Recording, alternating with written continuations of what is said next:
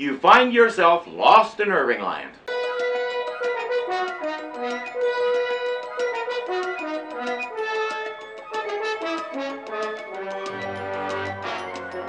Switch to reserve fuel cells for firing check.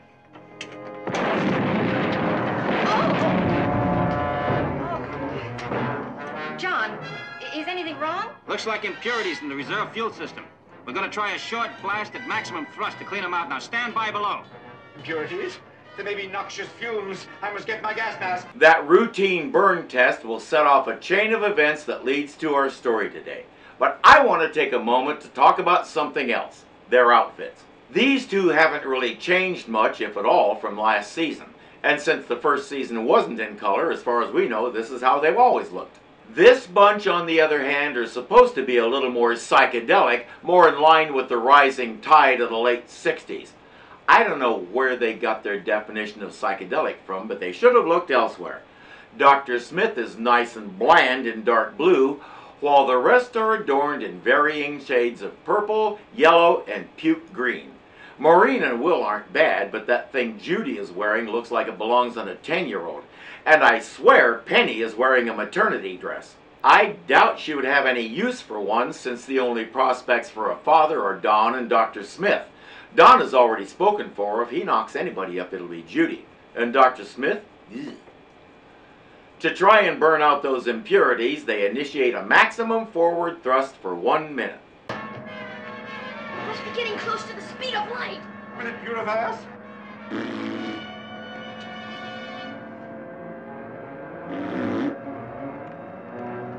How dare! I think Debbie speaks for everybody, Smith.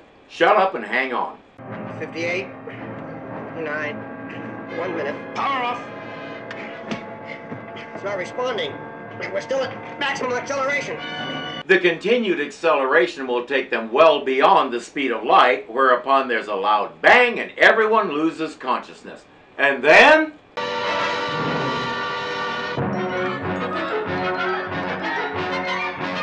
creatures from the planet Numero appeared and took them captive. Dr. Smith wakes up first, but can't rouse anybody else. He's close to panic. So, situation normal. Oh, good heavens, what is this? A manta ray? A giant squeak? Correction. I am a robot, as you will plainly see if you will remove your gas mask. It's all your fault, you computerized cud. What is all his fault? That you forgot you put a gas mask on, or he's better recovered than you are? As the rest of the people wake up, the robot reports that exceeding light speed sent them into a space warp. It's brought them to somewhere familiar. Professor Major, you're alive, thank heaven. He says it's Earth, but I don't believe it. Oh, don't torment me. It's an illusion, a mirage, a doomed man's apparition. No, Smith, that's no apparition. That's our solar system. And that's Earth. Everyone is suited up and prepared for re-entry, but something weird is going on. Alpha Control, this is the Jupiter 2. Come in. Come in, Alpha Control. This is Jupiter 2, preparing for re-entry. Come in. No luck. No. We've tried every possible radio beam frequency we have. Also all the power we've got. They can't raise anybody on the radio. Nobody has an explanation, so there's nothing for it but to land and go find out what's going on. I can smell pine and fresh water. A pond or a lake. It smells like burning leaves like fall. Do you feel cold? Just happy. Man-made buildings. And look over there, I can see the glow of lights from the city. I think they're trying to tell us they don't know where they landed. How the bibbity-bobbity does that work? They have full control over that ship, unlike the capsules we were using in the 60s, where we had to try and calculate where to re-enter so they landed in the ocean somewhere. These guys have the ability to land anywhere they want to, so you'd think they'd want to go back to their original launching pad where Alpha Control is supposed to be. How is it possible they don't know where that is? A parking area by the look of it. Yeah. Did you check our Earth calendar? As best I could. Give or take a week or two. It's the month of October, the Earth year 1999. He calculated that based on how long they've been gone, but there's a few things he didn't take into consideration.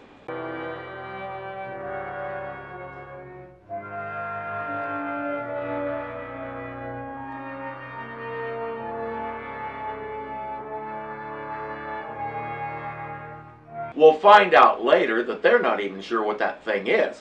Maureen has vague memories of pictures where people were using them, but she has no idea what to do with it. They start back to the ship. Last time I saw a car like this, it was in a museum. What's it doing here? Beats me. Don, look at this. Well, I was right. We're in Michigan. The year. 47. 1947. That's right, he forgot to take the space warp into account. They're on Earth all right, 50 years in the past. He turns the car radio on. After the tubes warm up, which should tell him something is very wrong here, he hears something distressing. This is Emergency Station MTG. All listeners are urged to stay tuned to this station for full minute-by-minute reports on the grave situation which now faces this area. At 2:35 this morning, an unidentifiable flying object was seen in the skies above Lake Superior. At the same time, all power and communication within a 200-mile radius of station MTG failed. Something about their re-entry knocked out all the electricity in the area. The locals are convinced aliens have landed. All citizens capable of bearing arms are urged to report at once to the home of Joseph Cragmire on Willow Lane, Manitou Junction. It is believed that the occupants of the unidentified object are dangerous emissaries of a world not our own. Get everyone back on this ship and leave. Now! The guy on the radio just confirmed that the year is 1947. Leave at once. To make the situation perfect, they landed in the middle of backwoods, one-tooth redneck country where we get our scientific information from, well, you'll see. Hold it, Charlie. If you shoot at them two, you're gonna have a whole slew of them piling out of that there blimp. How many you reckon there are, Grover? Could be a whole army of them. What they're made of, they don't take up no room. A Tales of Tomorrow story I was reading said they ain't nothing but electric shadows. Tales of Tomorrow was actually a TV show that didn't appear until 1951, but there were tons of science fiction comics, pulp novels, magazines, you name it. So if you come up with some combination of words that sounds weirdly sciencey or futuristic, the title probably existed for at least a couple of issues. The important thing to know here is this guy got all that information from a comic book. They are now Voltones, whether they are or not. Voltone Smith is having his usual delusions of grandeur when our two skilled, experienced alien hunters take them captive. Exactly how they tried to hoodwink folks in that there story, Charlie. This here Valtone's a young'un, Grover. Hey, that hurt. Unhand him, sir. You ain't an electric shatter. Of course not. I'm human. That's our spaceship over there. Look, I know we've been away for a long time, but you must have heard of the Jupiter, too. Through a series of miscommunications, Will and Dr. Smith grasp not only where they are, but when. 1950 ain't for 3 years yet. What? Do you mean to say that this is 1946? 47's what it is. Did that comic book happen to mention whether or not Voltones can count? Still, since they aren't electric shadows and talk just like regular people, our two intellectuals are starting to believe these guys are human.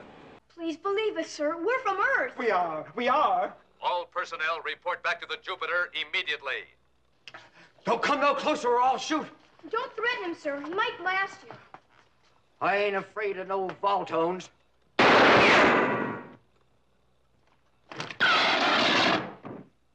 I suggest we leave before those jokers really get me riled up. Or not. He can't say Will didn't warn him, but I do wonder how it doesn't occur to either him or Dr. Smith that these 1947 night watchmen at a rural sawmill have no idea what a robot is. Next question, what's it going to take to fix that divot in the robot's shell? Hush, Ninny, you know perfectly well who I am. Not much, I guess. Maybe he's self-healing, and it didn't even leave a scar. Too bad. I hear robot chicks dig scars. All right, let's have a little discipline around here. Come on.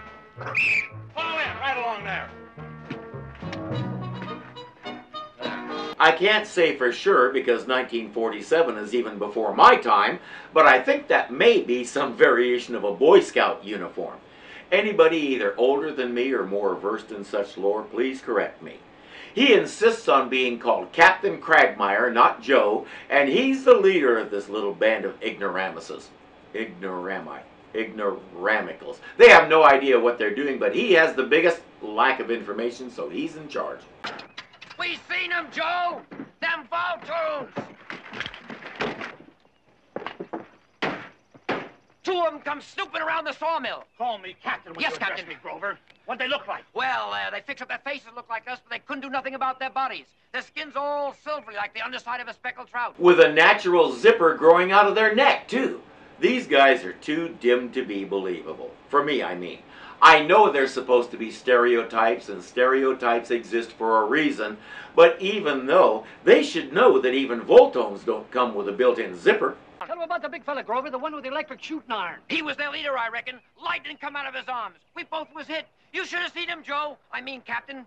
Head big as a rendering vat. Arms big enough around like a honey locust tree. And the body the size of an elephant. All silvery, just like the others. Charged with electricity like a power station. Shooting at him didn't do no good. We stayed out there till it was light. That big fella's still out there. Either he's never seen an actual elephant, or the robot needs to go on a diet.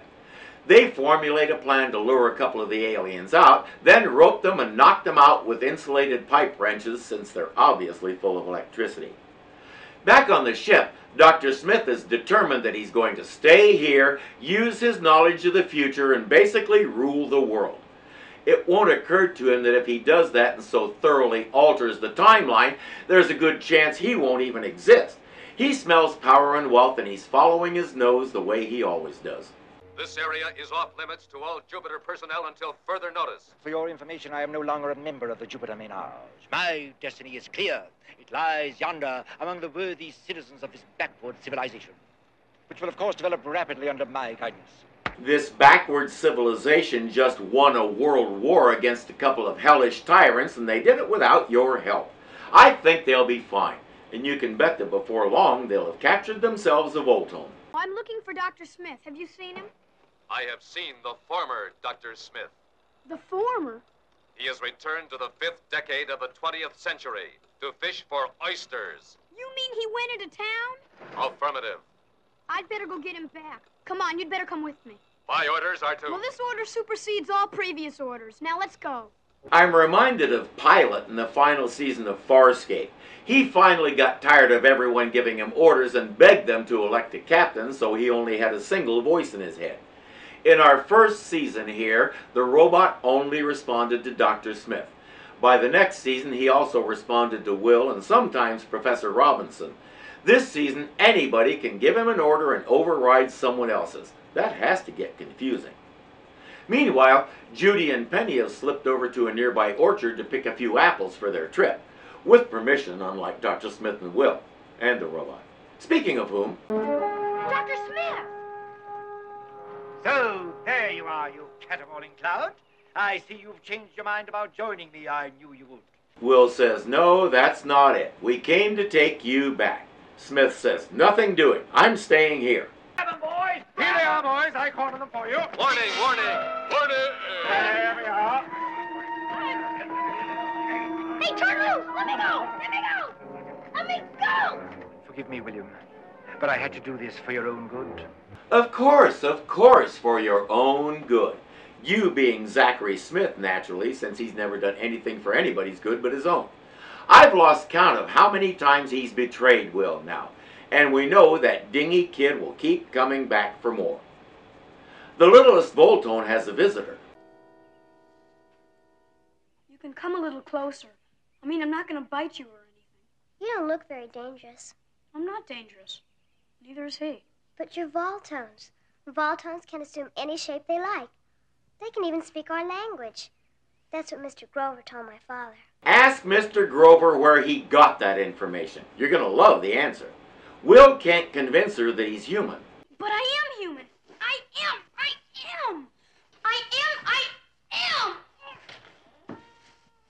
Forget it, Will. If a childish temper tantrum like that won't convince her you're a typical icky human boy, nothing will. Yeah, I done me a mite of studying up on these here extraterrestrial phenomena. I reckon I can handle most of them. Where did you say you was from, Chief?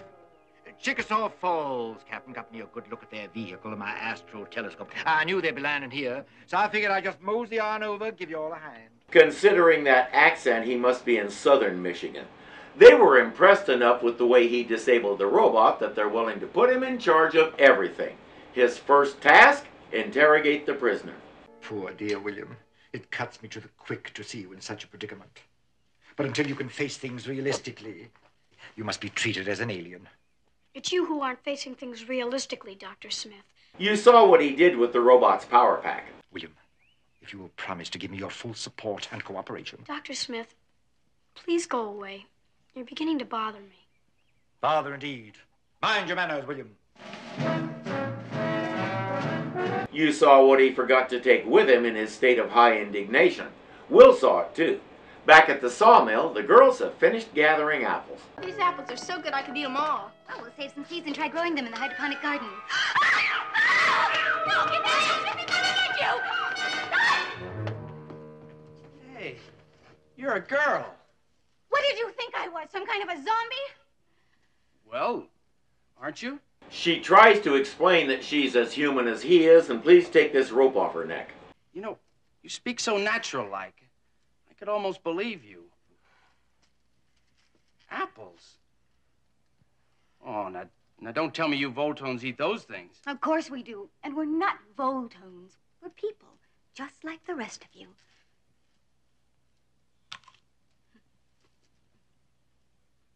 Penny runs into the ship and reports Judy's capture. Judy isn't making much progress with this guy. Good apples. Where'd you get them? Over there. Oh, Ed Jensen's place. It's lucky he didn't catch you. Oh, is it any better being caught by you? Please, you know I'm being truthful. You've got to let me go. I have orders to bring you in alive, but if you give me any trouble, I'll... All right, drop it! Drop it.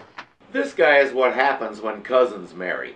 John says, someone here also has my little boy. You have 1 hour to get him back here to me so we can leave.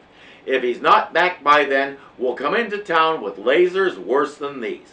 Now, the laser wouldn't be invented until 1958, so he has no idea what John said, but it sounded ominous enough that he's taking it seriously. The Voltones want their young'un back, or they're coming into town with fire-breathing ladles or something like that. I still didn't understand why you decided I wasn't dangerous. I didn't. The major said it was all right for me to feed you. The major? The fire chief. He's the one in charge of all the vigilantes now. Figures. Will tries to explain that he's really Dr. Smith and he belongs with them. But like most kids his age, he goes into way too much detail and makes her head swim. You mean he's a Voltone, too? Of course not. There's no such thing as a Voltone. Don't you understand? You don't understand, do you? I'm not sure why there's no such thing as Voltones didn't register with her. It's just about the first thing he said that's somewhere near her age level. He gives her a gemstone that he found on another planet. If I do believe you and you really are telling the truth, we can never meet. At least not for real. Oh, that's all right. You can keep that. That'll prove we met for real. The more he tries to explain, the worse it gets. When they're done eating, she's sorry, but she has to tie him up again. Joe, you got one of their young'uns here? Well, we got two of them under arrest, if that's what you mean. Well, if they don't get their young'un back right away, they're gonna come here and blast Manitou Junction right off the face of the map. Now, that's what they told me. Captain, round up your men. We march at once. Our mission is target Jupiter. Yes, sir. Yep, he'll let them destroy the ship and the Robinsons if it gets him what he wants. Assuming they have the capability to destroy the ship. What do they have that can do that?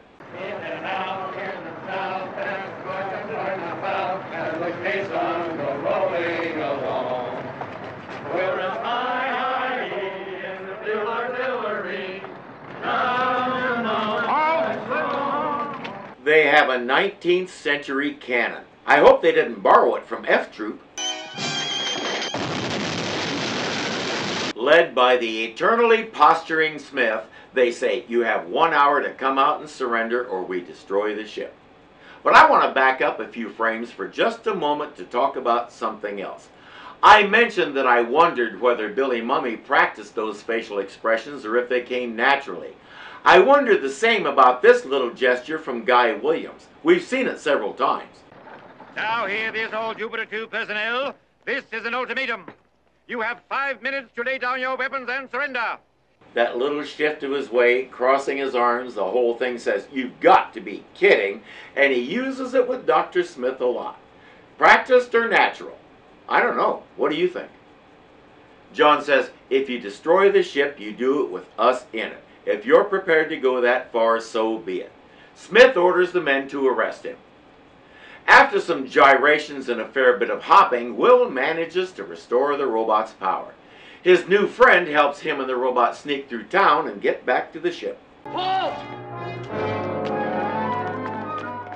Where do you kids think you're going? Your father gives strict orders. All women and children got to stay indoors till the emergency's over, Stacy. This is an emergency, too. Mr. Grover, we have to plant the scarecrow in Daddy's cornfield, or there won't be any corn come harvest time. Well, hurry it up, then. Clever idea, putting the scarecrow on wheels so you don't have to lug it around all over the place. With no other options, Don and the others have brought their guns out and are vacating the ship. John already sussed out why Smith isn't willing to stay by himself and let them go. He's afraid of being alone. And since he's the center of the universe, they should be only too happy to sacrifice their futures to assuage his fears. Don't shoot! Stacy, what are you doing here? You get on home right away, do you hear? You can't blow up their ship, Daddy. It's all they've got to get back where they belong. Nonsense. They belong here with me. Do you really want to belong here, Dr. Smith? Indeed I do. It's a far sight better than anything out there. Out where, Chief? Stand by your gun, Cragmire. I'll handle the Baltoons. He's thrown half a dozen hints their way, and they haven't caught one yet. If only Cragmire had a catcher's mitt. Nothing is going to deter Dr. Smith or the chief or the major or whoever he is from destroying the ship. If you're that sure about it, I'll take the chance and stay here with you, provided you let everyone go and don't blow up the Jupiter. Except that. Smith says it's a deal. Cragmire, the mission is scrubbed. Oh, now, look, Chief, you mean you're going to let these Voltones go after what you said they could do for Manitou Junction? We don't need them. Yes, we do. Smith was having visions of grandeur in the form of something resembling a theme park built around the aliens that would put this town on the map. At least I think that's what he was describing. He spent most of that part of the exposition talking about how great it would be for him. Whatever it was, Cragmire isn't letting go of it. He says, "Fire."